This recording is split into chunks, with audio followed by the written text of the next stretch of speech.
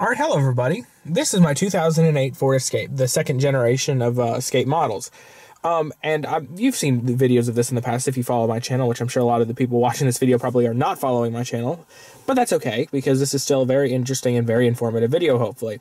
So I've done various things to my car, upgrade the radio, fix the lights in here. But there's always been that one thing that I've had that people, for the most part, can say, it's not that big of a deal. All you have to do is press a single button to get rid of it. But there's something that that once you get accustomed to something, you just kind of wish it would go away. I'm sure anybody who's a second-generation Ford Escape driver will know what that is.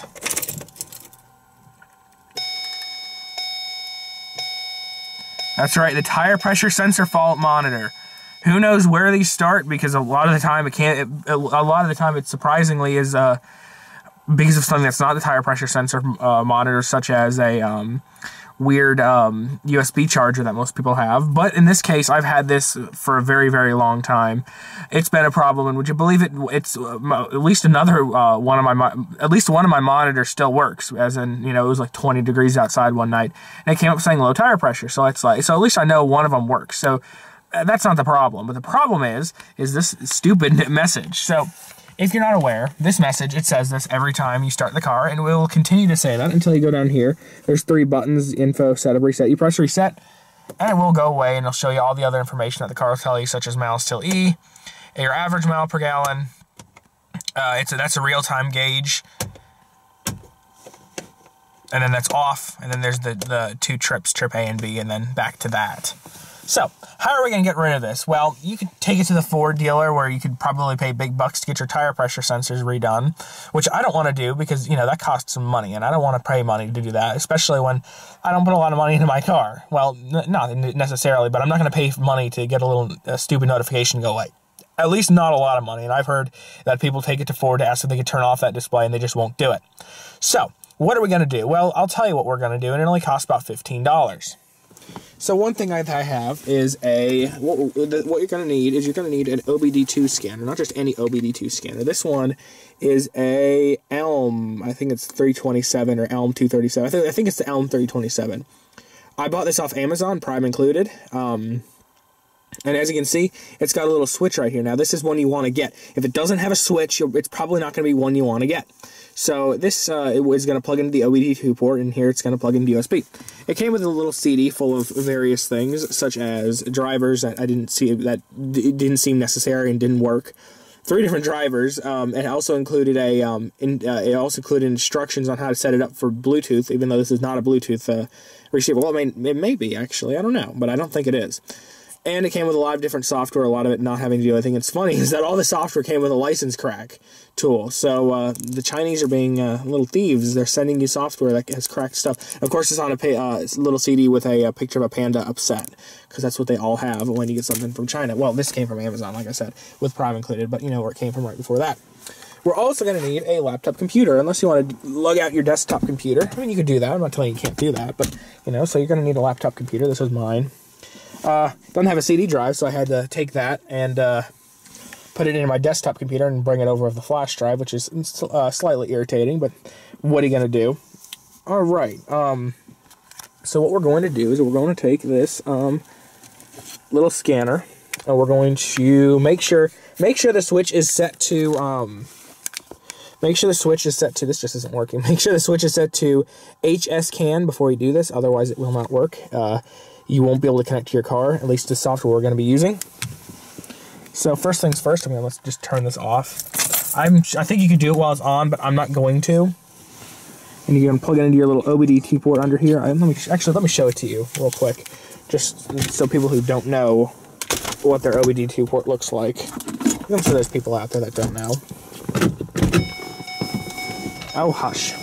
There's a way to change that chime. I would love to do it, but I don't think there is. Alright, if we look under here, that is your OBD2 port right there. That little plug-in thing right there, that's your OBD2 port, in case you didn't know. And it's only chiming because I have the keys in the ignition. Alright.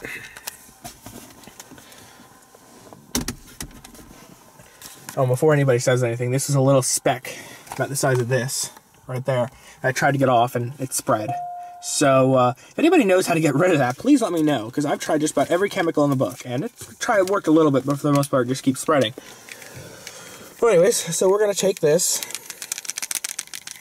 and we're going to plug it in. Let's see, so make sure it's an HS can, whatever that means. I'm sure somebody knows. This cord is kind of annoying. This is As It Happens video, folks. All right, and you should get lights because this is powered on all the time.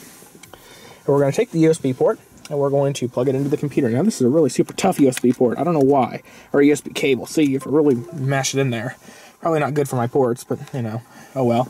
Now it gave you, like I said, it gave you several different software on that. I think the most 3 that you can actually use. None of them that I can actually get to work. I don't know why. Maybe I'm doing something wrong. I tried installing the 3 different drivers that. It didn't actually tell me what the drivers were for. It told me the actual model of the unit, but I can't actually find out what the model of my OBD2 scanner is. It's just the Elm 327. So I don't know. All I know is Windows 10 installed because this is a USB serial adapter is what it really is. And it just worked. So, you know, props to Windows 10. I hate Windows 10, but there's one thing I love about Windows 10. It's how easy it is to install drivers. Because Windows 7 just never had any good default drivers, but Windows 10 seems to find them all.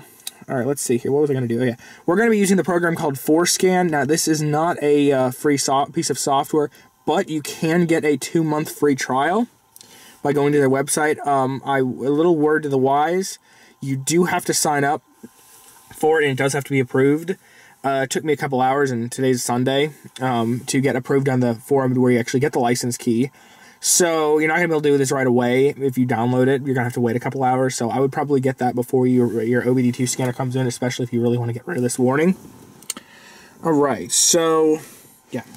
So what we're going to do is we're going to first open this ForScan, and we're going to click this little button down here, the connect button. And people are sending me emails like crazy. It tells you the thing else stuff. Make sure the key ignition isn't on, so we're going to have to do that.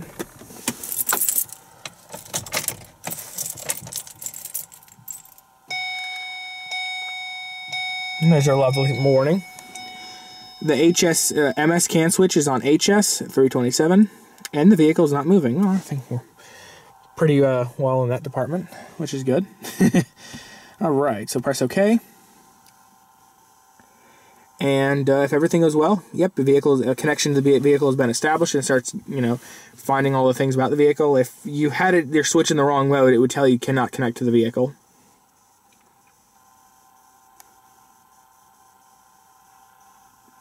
And it's going to ask you this: does this vehicle may contain MS CAN modules? Does your Elm adapter have an HS MS CAN switch? Yes, it does. Remember, that's that little switch. So we're going to press yes. Tells us please switch the switch to MS CAN. So we're going to do that down there. You can't see this, but you're going to have to listen. Put your listening ears on. There you go. Hopefully you heard that. All right, press OK. Find some more things, and it'll allow you to set up a profile. I'm just like no. Excuse me. And now we are going to go into this little message right here with the configuration and programming window. Press that. And then it gives you a couple different modules to choose from. We're going to select the one at the bottom, at least for me, GEM/SJB. I'm going to click the play button, run service procedure.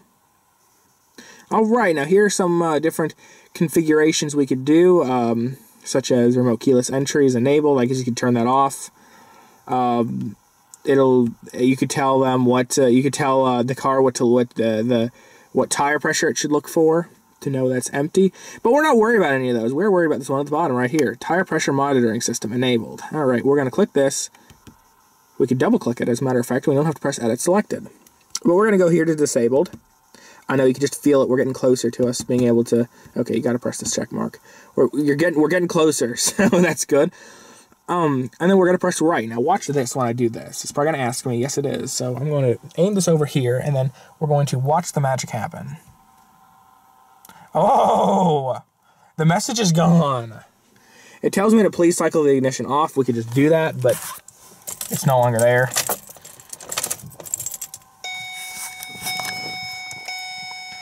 Hey, look at that. Now the little light doesn't come up at the top, which means when the car starts up. So that obviously means that it's not checking for it anymore. So it's not officially saying, "Oh, you don't have a problem." It's just saying, "We're just looking the other way," which is exactly what I want. But yes, we are no longer having the message, and I can see how many miles my car has, worryingly, because I'm getting up to 150,000.